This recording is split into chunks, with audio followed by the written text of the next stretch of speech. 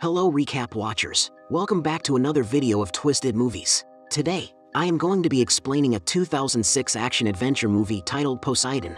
Warning, spoilers ahead, so watch out and take care. The starting of the movie shows us a gigantic ocean liner called the Poseidon, sailing with thousands of passengers on board. Two of those passengers are Jennifer and Chris, who are together. They both got into an intimate conversation when Jennifer's father Robert, who was the former New York mayor and firefighter, interrupted them by walking into the room they are in. With his rude behavior, Jennifer angrily leaves the room, leaving her father and her boyfriend behind. Move on to the next scene. We see a young lady named Elena, who got into the ship because of her friend Valentine, who's a cook on the ship.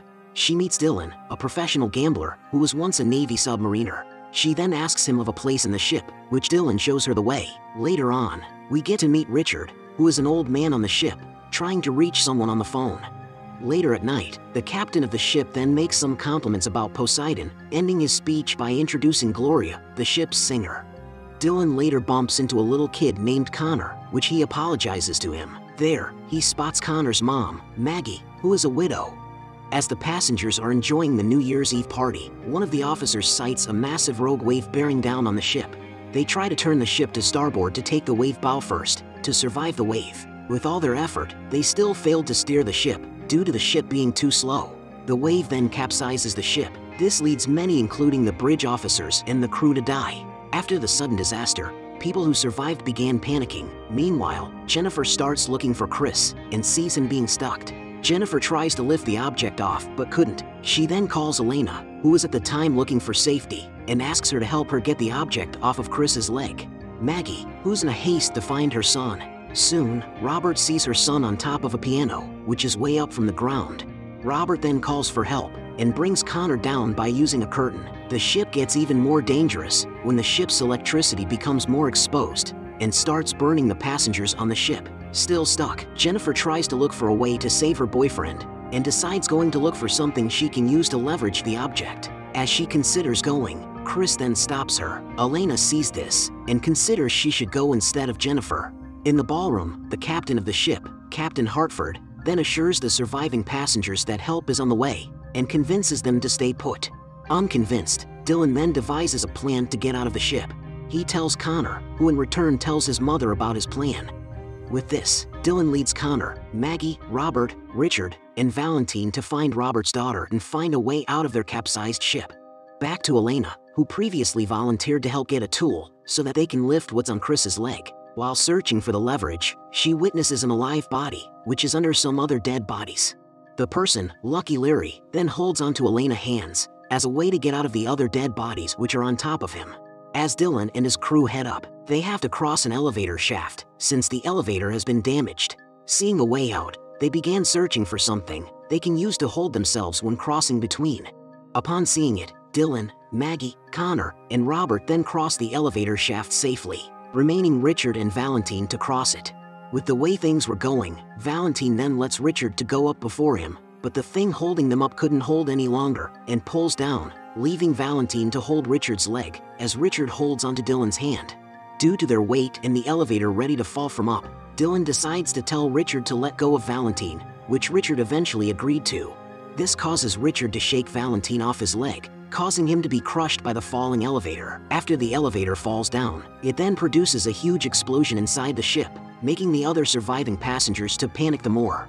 They've lifted the object off of Chris with the help of Larry. They soon later reunite with Robert and his surviving friends. Richard then tries to help Elena, who is depressed about what happened, including the death of her trusted friend Valentine. The group then passes a makeshift bridge across the lobby, where Lucky Larry, who was at the time crossing the bridge, gets crushed by a falling engine. Meanwhile, the Captain Bradford, and the rest accept their fates when they saw the pressure from the water cracking the ballroom windows, drowning them to death. While drowning, the other 8 participants listen to their screams as they cry for help. Still searching for a way out, the group passes through an air duct, where Elena at first refused to go. Maybe she might have a fear of confined spaces, but she was later grabbed by Dylan so that she can go into the air duct. While trying to come out, it then appears that they couldn't come out because of the nut holding the duct cover. Since Robert couldn't reach the nut, he brings Connor, who can easily lose the nut with his tiny little hands. After opening it, they finally get out, even though Elena was unwillingly to pass through the air duct. Their next obstacle is some ballast tanks, which Elena hits her head when swimming underwater and drowns as a result. She eventually died, even though they tried their best. As they come out alive, they heard some sound, which they thought were people who have come to rescue them. With them screaming for help, they were sad to see there was no one, but only a damaged telephone. With the ship slowly sinking, the survivors soon see themselves in a lounge where they find the bow is already covered with water, until an explosion of the engine room lifts it out of the water. With this kind of opportunity, the survivors left, leaving Dylan, who goes out to save Maggie and her son before drowning in the water. The group then enters the bow thruster room to find the thrusters still running. With the path already blocked by propellers, and knowing that the control room is submerged in water, Robert tries to swim to turn off the engine, but got stopped by Chris, who volunteered to do it, since he has the best chance of making it back. As Chris tells Jennifer he loves her, Robert swims away to turn off the engine. He finds the shutoff switch to be broken, but presses the reverse button instead, before drowning to death. Dylan and Maggie, including her kid, then finally reunites with Jennifer and the rest.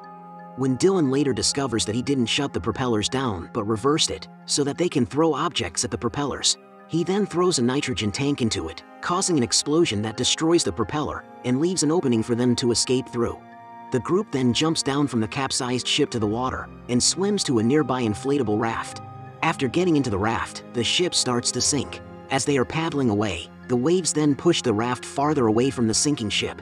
The survivors look on as Poseidon flips back over and across the water and sinks stern first deep into the ocean. After firing a flare to draw close attention towards them, 2 choppers and several ships arrive to rescue them, having the location of the Poseidon's GPS location. If you like more of this video, you can kindly subscribe, like or hit the bell icon so that you can get our latest videos or notifications about this channel.